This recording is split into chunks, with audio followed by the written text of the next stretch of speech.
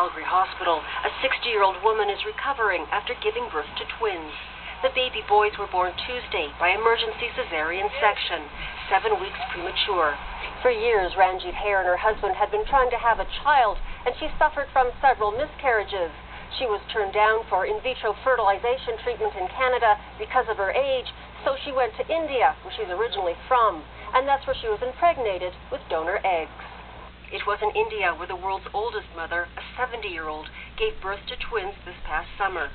In 2007, a 60-year-old American gave birth to twins after she and her husband traveled to a fertility clinic in South Africa.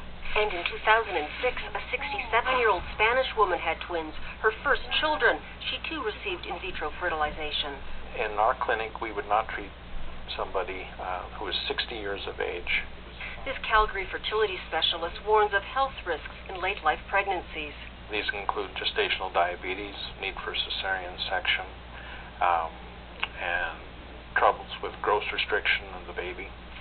This medical ethicist doesn't disagree, but argues for what he calls procreational liberty. Is it ideal? Is it optimal? Perhaps not. Should we respect the liberty of the very few people who want to make this choice? I think so, but they should do so knowing what the risks are to their own health, and I'm sure she did. Back at the hospital, these Calgarians are amazed.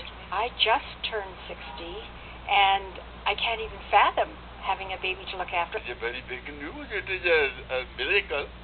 As for the family, they're not sharing photos of the newborns. The hospital says the mother and her twins are in good condition.